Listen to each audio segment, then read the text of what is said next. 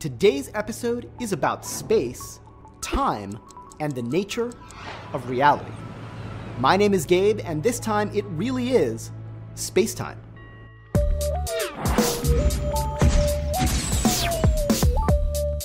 If you pay attention, this episode is going to blow your mind. So we're going to take it slow. What is space-time exactly? Before I can answer that, I need you to do something for me. Give up your intuitions about how time and space work. At first, your brain might resist and hold on to those intuitions for dear life. Don't worry, that's normal. This is challenging for everyone, even Einstein. Ready? Okay.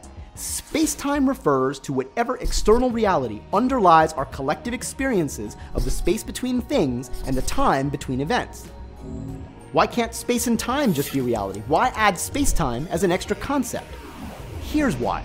Suppose two observers are moving relative to each other, and particles count as observers. Fact: those observers don't agree about how much time passes between events. Fact: they don't fully agree on how much space there is between things at any given moment. Fact: they don't even agree on the chronological order of all events. And yet, each observer measures things properly and is entirely consistent, which means neither of them is wrong. Now that sounds absurd, but it's true. Plenty of other resources, some of which we link to in the description, discuss these discrepancies and the experimental evidence for them. For today, we'll just take them at face value and focus on what they imply about the nature of reality. Because if you think about it, some of the implications are staggering. Take this disagreement about sequence of events, for instance. It is severe. If two observers can't agree on the sequence of events, it means that at present, someone's past is in someone else's future. Now for nearby events, the effect is microscopic, but so what?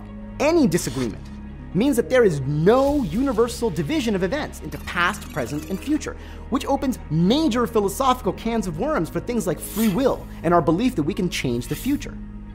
So is everyone's experience of the universe entirely subjective?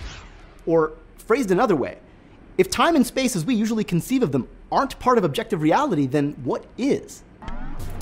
Causality. Let me explain. A good starting point for objective reality is universal agreement. And as luck would have it, all observers do agree about this thing.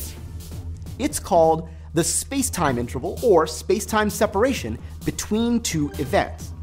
Even though two observers in relative motion will measure different distances and different elapsed times between the same two events, they always agree about the space-time interval between those events.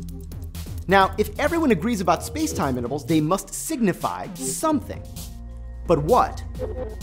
We'll notice that since it involves subtraction, a space-time interval can be positive, 0, or negative.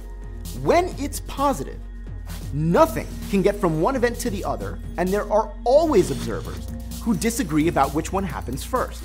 When it's 0 or negative, signals or things can get from one event to the other, and everyone agrees on their sequence. So, it appears that the space-time interval between events A and B tells you whether A can influence B. In other words, even though we can't agree about past, present, future, time, or distance, we all appear to agree about causality. Now that may seem counterintuitive. Normally, we think that time is responsible for causality, but actually it's the other way around. To the extent that we agree about temporal anything, it's only because of causality. Causality is what's real. So what does causality have to do with space-time? As it turns out, everything. See, shortly after relativity first came out, a former math professor of Einstein's named Hermann Minkowski noticed that the space-time interval resembles a weird version of a distance formula in what's called a non-Euclidean space. So he proposed the following radical idea. Maybe reality is not a three-dimensional space that evolves in time. Instead, it's a four-dimensional, non-Euclidean mathematical space that's just there. No evolution, no time. That 4D mathematical space is space-time. Its points correspond to events. All events, everywhere, ever. And in this view, only things that correspond to geometric relations in that 4D space are objectively real. Like, for instance, causal relations. They correspond to space-time intervals, which are geometric relations, a non-Euclidean version of distances between points. In contrast, our experiences and measurements of time and space don't correspond to anything per se. They're more like the XY grid we use in math class, useful for talking about the board, but arbitrary and inherently meaningless. The board, its points and geometric facts are simply there, whether we put axes on that board or not. So are you objectively real? Well, kind of. If you are the sequence of all events in which you're present, then you are a geometric object in space-time, a line segment, joining the points representing the events of your birth and your death. Do you move along that line segment? No. You are the line segment. There's no motion through space-time. It's not this kind of space. It's tenseless. And your future isn't merely predetermined, it already exists. There's some zen in trying to express what space-time is without misleading you, but I think the following gets the flavor right. Imagine we're all reading a flip book made of graph paper.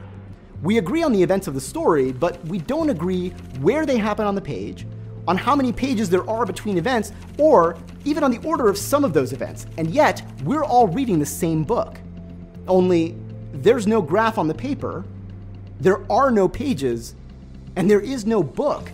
All of that is just an imposition our brains make in order to perceive whatever it is. So why do we perceive reality in such a vividly spatial and temporal way? Good question. No one really knows. So have I told you all there is to know about space-time? No, far from it. All of this has just been a loose introduction to what's called flat space-time. Once general relativity enters the mix, we'll find that there are many possible spacetimes with different geometries, making it hard to ascertain which one this is. But we gotta crawl before we walk. We will get to that fun stuff eventually though, so subscribe. And as always, the comments are for your questions. I'll do my best to answer them at the next causally connected point of spacetime.